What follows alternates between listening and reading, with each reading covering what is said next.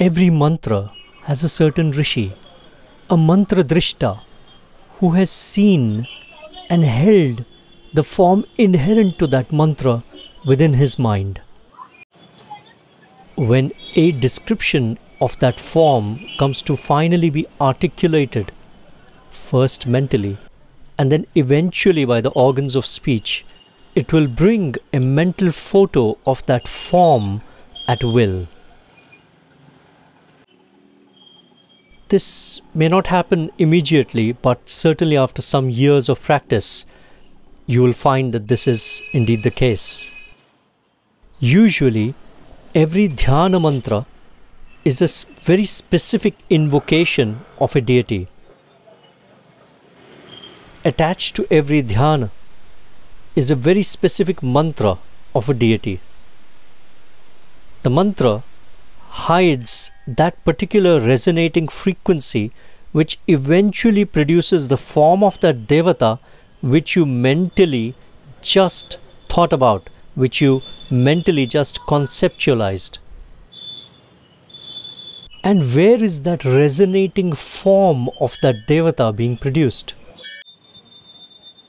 When the mantra is recited, that vibration possessed by that particular mantra forms in the immediate environment in which the mantra is being recited, and most crucially and most importantly, it also forms within the physical, mental and ethereal body of that person. People do have a mind and there are thoughts associated with that mind, but unfortunately the mind of most people tends to be in some kind of chaotic thought, or maybe there is some kind of misery, or maybe a long sadness. You see, they've been poisoned by the world in which we live. These chaotic and misery-filled thoughts arise as mighty waves within the ocean of the mind, and eventually, if they keep crashing into the rocks of your mental faculties, they will eventually damage you, sometimes temporarily, and sometimes more permanent damage may result. The great masters say that the mind is not the same as the thoughts. But how does one experience that? How does one get to that state? One way is to replace your negative emotion-filled thoughts with a more positive form. But you may actually find this very difficult. Now, the ancient masters in India would have known of this, and therefore we come to mantras. The vibrations of a mantra begin to produce the form of that devata in the mind, body and the environment of the mantra reciter, which eventually produces a gradual but definite change in the mental, internal and external state of that person. Why Ganesha though? Why Ganesha? Some people today cannot imagine that this peculiar external form of Ganesh as being divine. The problem is that the external form actually is very symbolic. For example, the head of an elephant was given only after the original head had been destroyed. This points to the ability of transformation that Ganesh bestows, from limited human to the unlimited divine. The elephant symbolizes tremendous intelligence and an ability to navigate through the sea of obstacles which most people living today invariably find themselves in.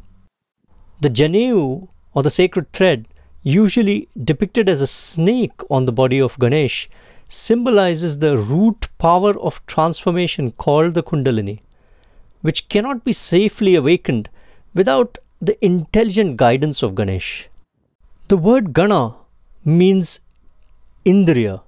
So Ganesh is the lord of the Indriyas. So Ganesh is he who guards your Indriyas, your senses, thus helping your mind recover from the poison that it is imbibed from this world of ours.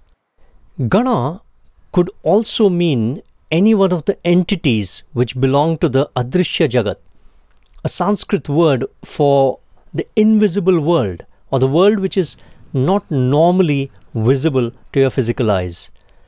And of course, Ganesh in his form as Vinayak is the Lord and Master of the Ganas and stops these negative entities from interfering with whatever work you wish to perform. Ganesh also rules the earth element of the body and provides a certain stability. Lastly, Ganesh also provides mundane benefit in additional to any spiritual merit which you might hope to get. Since most people are not really interested in the divine, this is very, very useful. For students, Ganesh mantras give an ability to solve complex problems. To orators, it bestows speech. To artists, it gives art. So here is a remedy for all those who wish to bring Ganesh into their lives. Now, I am going to give you a mantra, and you can use this mantra as you wish. The mantra is, which I'm sure those of you who are Indian would have heard, Vakratunda Mahakaya Koti Surya Samaprabha Nirvignam Kurume Deva Sarvakaryeshu Sarvada. This mantra can be recited at the same time and place for 11 days, 21 days, 27 days or 40 days or longer as you wish, sitting on a red or yellow blanket facing the east, either 108 times, 308 times, 508 times or 1008 times or more as you wish every day, keeping brahmacharya, of course. After the 11 or 21 days or whatever you've decided are over, please perform a fire ritual to Ganesha using our free manual at www.vedicastrologer.org. Alternatively, you can recite any one of the stotras of Ganesha, either the Sankatanashana Stotra, for example, or the Ganesh Atharva Shirsha. And this can be recited 11 times daily for 11 days or longer, or 21 times daily for 11 days or 21 times daily for 21 days. You decide what you want to do. And after the last day's recitation, you can offer this stotra 11 or 21 times into the fire using the free manual again given at www.vedicastrologer.org. Jai Ganesh, and thanks for listening.